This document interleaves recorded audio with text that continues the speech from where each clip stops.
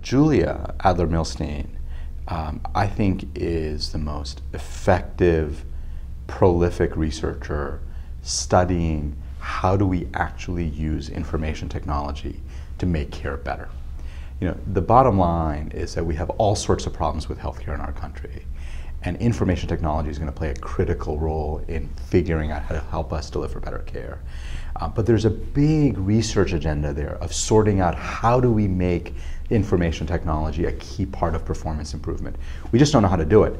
And Julia has really been doing the cutting edge work in this area and teaching us all sorts of things about how to use information technology better.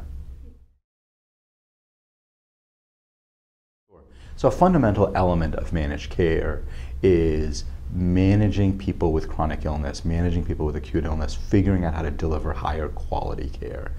And Julia's work has taught us an incredible amount about things like how are national policy efforts in information technology affecting care. At the organizational level, why is it that some organizations do so much of a better job in improving care than others when it comes to use of information technology? She's taught us about the notion of complements, that there are organizational complements that affect how technology is used. She's opened up an entire field of study. So Julia is less than 5 years out of training, and if you look at her CV, it's more impressive than almost any full professor in America.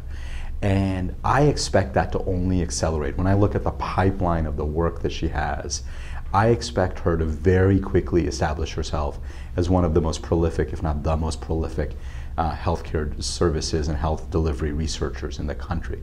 I expect over the next 3 to 5 years, looking at her work, we're going to learn a lot more about how to use information technology better, how to share data better, how to make organizations perform better in an IT-enabled world.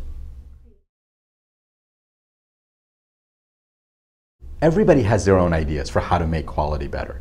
Unfortunately, almost none of it is evidence-based. And so when we often struggle with why is it so hard to make care better, why is it so hard to take ideas from one place and transplant them to another, it's usually because there's not a good evidence base behind it. And really high-quality research like the kind that Julia does teaches us the lessons that are transportable, teaches us which lessons are really context-dependent. It's fundamental to really making care better.